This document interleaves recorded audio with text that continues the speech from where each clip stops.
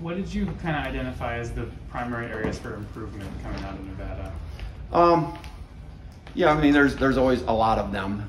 You know, we talked about several things. You know, I felt like overall we did a lot of things pretty well, but let them wiggle off the hook a little bit. You know, we jump offside and kind of relax on one play, and they throw a long pass on us. So I mean, those are things that we cover and should know, but sometimes just need to review. You know, we did a really good job for us. They fumbled the ball 5 times. I think we legitimately made them fumble 4 times, and we got 0 of them. And really, some of them we weren't going to get anyway. But you know, there's probably 1 or 2 that we should have gotten and didn't, and for various reasons. So we're, you know, got to talk about just, you know, that's why you finish plays all the time, right? And you don't let off the gas, and because you just don't know what's going to happen. And we had guys let off the gas a little bit, and the guy fumbled the ball, and their guy recovered it on the 1-yard line. So, you know, those are things. And then, you know, so there's always things like that. But, you know, I'm not, you know, we're not really, you know, we got to correct the negative things, and we got to fix the things that need fixing. But you know, we're, you know, being as positive as we can moving forward here. And so I want our guys to keep feeling good about the direction of things, because I certainly think it's going in a much better direction than some previous experiences. Brian, you guys, I asked Lance this yesterday, you guys are ranked 21st in the country in total defense. After 3 weeks, I don't know the last time we've seen it. Why is that? What have you guys done? Well, yeah, that's a lot better than 125th or whatever it was last year. So I know it's 3 weeks, and I don't care who we played or didn't play. You know, we're playing guys on scholarship as well, and so I attribute that to, you know, I think guys are bought in. They're hungry for success. You know, I think the quality of our practice shows that. We've got, you know, we've had inexperience in the past. We've got more experienced players right now who know better what we're doing and how we want it done. So I think our execution of things is a lot better. And you know, we've preached since the day we arrived here about, you know, getting off the ball, owning the line of scrimmage, playing physical, and I feel like we're starting to do that. You know, one of those other things, and I don't really pay a lot of attention to statistics. I just happened to catch one that we're the #1 in the country in havoc rate on defense. So when you're talking about, you're putting all those things together, TFLs and sacks and interceptions and pass breakups and all those kind of things that create disruption, which is what we talk about a bunch also.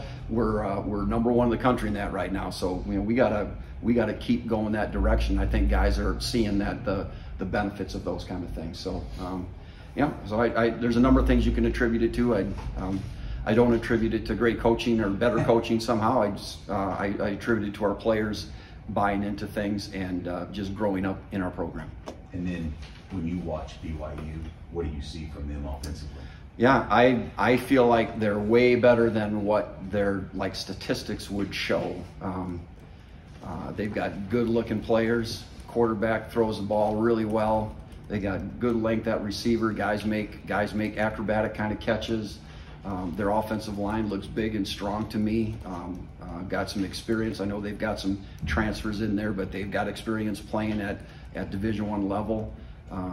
At times, you know, they can get downhill in their run game. So I feel like they just haven't. Like I said, I don't really know why they're not statistically better than they are, but I feel like they're probably as good of any offensive unit that we've played so far this year. So I feel like it's going to take our best for sure. They're a experienced, good-looking group of guys that they're for real. Obviously, every offense is different, but does what BYU tries to do on offense, is it similar to any other team you've seen in the Big 12? Yeah, it's similar to most of the teams that we've played. So they're not necessarily trying to trick you with a lot of formations and can't get lined up kind of things. I think they kind of would probably like to know how you're lining up. So those things are pretty standard, but within that, they've got lots of plays to try to defend. They give you some similar looks and motions and things like that, and then there'll be a 2 or 3 play sequence off of that. You know, that'll test you if we're not disciplined in our coverage with our technique and with our eyes and with our responsibilities, they'll make us look bad, because they've got some difficult kind of high-level pass game stuff that we really need to work. And again, their run game is like a lot of people, inside and outside zone and counter. That's kind of what they do, and that's kind of what a lot of teams do. So but you're gonna have to beat them at it, because they said they're big and strong, and they're going to be physical, and we've got to meet and exceed that level of physicality too. Yeah, Saturday was one of the games where the starter Hayden didn't play until the final drive. How pleased have you been with the depth at defensive end so far? Yeah, I mean, I don't know if we could have survived things like that, over in the past. Sometimes guys just step up, and as I knew they would. Really, two of our top 3 defensive ends didn't play really, at least till the second half. So all the guys jumped in there and did a good job, and it felt like we didn't lack in execution, and we didn't lack really in production. So I think that's a good confidence builder for those guys. They know they got to keep battling and keep competing and keep trying to improve, make one another better. That's good confidence for me and us as a coaching staff also, to know that we don't have to abandon our plan because we don't have a guy. We can insert and keep going forward. So those are good things. I mean, obviously it's not a huge surprise at this point, but just what did you think of the performance of Kenny Logan making those big plays for you guys? Yeah, I thought that was probably his best, most productive game of the year. He's been a really good player all year. He really has.